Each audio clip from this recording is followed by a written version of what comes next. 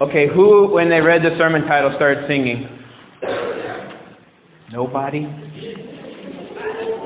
I mean, I expected you at least to start singing when you read the sermon title. No, not you, your mother. What's the sermon title? Miss Wands. I thought Miss Wands would have been singing when she... So we have no CSI fans in the group? So what's the song? There you go. And let's not actually sing all of the whole song because some of it's not really appropriate for worship. So don't sing the whole thing. For younger ears, make sure you get the approved version to listen to there. But it's an interesting song, right? It asks a good question. A question that we get asked over and over and over again throughout our days. Who are you? And it's easy to answer with your name, right? I'm Jerry Wirtley. What does that tell you? Nothing if you don't know who Jerry Wirtley is. Other than that's my name. And then you could go Google it. Make sure you have a strong constitution. If you Google my name, I don't know what you're going to find. So I'm the guy that wore Hello Kitty glasses at the beginning of worship today. So it could be interesting what you'd find. But it's a question, right? And you can answer that many different ways. Like if somebody asks me who I am, I can tell them my name. Or I can tell them that I am a pastor. That tells you a little bit. I could tell you that I have multiple holes in my head. That tells you something. I could tell you that I am a husband. I could tell you that I am a father. I could tell you that I am a brother. I could tell you that I am a musician. I could tell you that I am a disciple. I can tell you I am a follower of Christ. Do any of these things actually completely give you a clear picture of who I am? Do they give me a clear picture of who I am? This text that we have this morning out of the 15th chapter of the Gospel of John is an interesting text because it's a continuation of what we had last week, right? I am the vine, you are the branches, remain in me, and you will bear much fruit. No one can bear fruit unless you're connected with me. And then at verse 9, it starts like almost a whole new section, even though it's the exact same thing that Jesus is talking about, right? Jesus has just left the Last Supper. We have to remember this, the timeline for this passage of Scripture. Jesus just left the Last Supper. He just sat down the last time with his 12 disciples, washed their feet, sent Judas out to do what it is that you have to do. Now he's walking through the Kidron Valley with the rest of his disciples through a vineyard, talking about how we all have to stay connected. And then he's saying how I'm the vine and you're the branches. And if you remain in me, if you abide in me, you're going to bear much fruit. And then he starts talking about love. Interesting facts here. Chapter 15, verses 1 through 8, the word love does not exist. Starting at verse 9 through 17, the word love happens 9 times. I don't think it's a mistake. I think Jesus is trying to make a point. And the interesting thing, if you read these verses, read them again later, they speak nothing of the disciples' love for Jesus or for God. They don't say that the disciples should love God at all. That's other places in the Bible. Don't get me wrong. Jesus does say that the disciples should love God. But here in chapter 15 of the Gospel of John, as Jesus is talking about the vine and the branches, and then he moves on to talk about love and how we should abide in his love, he doesn't tell us that we should love God. He says, as the Father has loved me, so I have loved you, and you should abide in that love. As the Father has loved me. Think about that one for a moment. And let that just sink in. As God loves Jesus, Jesus loves you.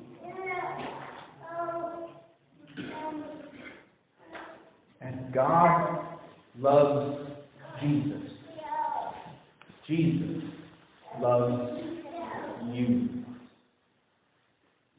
And then the last verse of our reading. You did not choose me. I chose you. See, the interesting part in all of this is choice on whether or not God and Jesus love you. You have no choice whatsoever. Whether you believe it or not, Jesus loves you. Whether you accept it or not, Jesus loves you. And it really comes down to that understanding of who we are, right? How many of you, if you were ever asked to give clarifying words, as I did at the beginning of this sermon, of who you are, would you list out disciple? Don't raise your hands.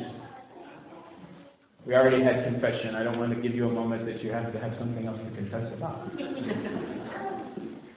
How many of you would use the word disciple as a demarcator of who you are? How many of you would use the word follower of Christ to tell someone that's who you are? How many of you would use the word Christian to tell somebody that that's who you are?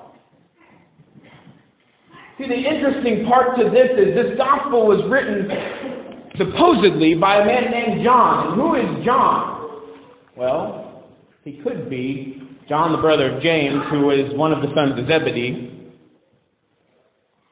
He could be another John altogether. But who is John in the Gospel of John? Is John ever mentioned by name in the Gospel of John? No, he's not. He's actually not. Anytime that John is referred to in the Gospel of John, how is he referred to? The disciple that Jesus loves. It's interesting, there's a book by Philip Yancey called What's So Amazing About Grace. And in this book, Philip Yancey talks about this story about how he received in the mail a postcard from one of his friends. His friend had gone to a seminar someplace, and Philip had received in the mail his postcard from his friend, and it had only a few words on it. And those 6 words it had on it, it said, "I am the one Jesus loves."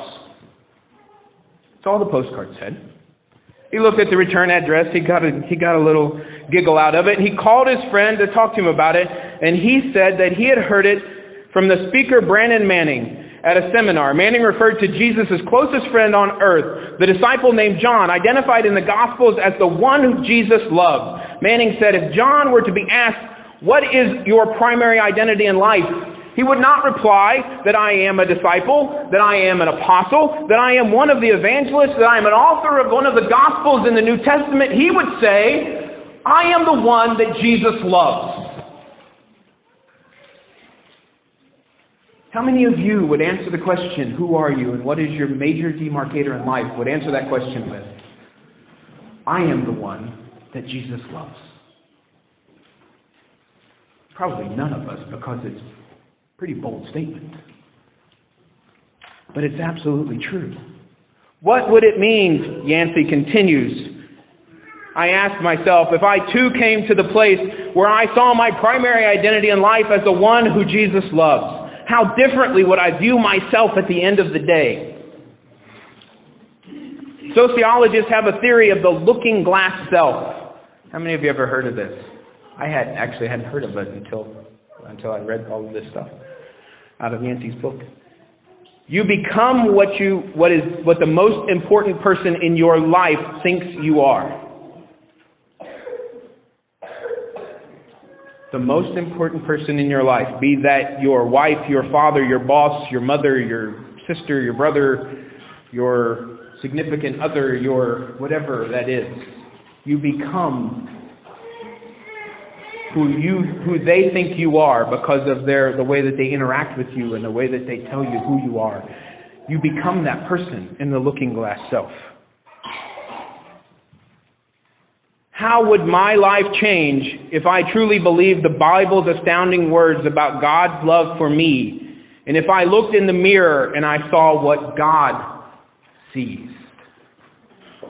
How would your life change if you believe what it says here in the 15th chapter of the Gospel of John, that I have loved you as the Father has loved me, and I didn't choose you, you didn't choose me, but I chose you, and I love you just as God loves me?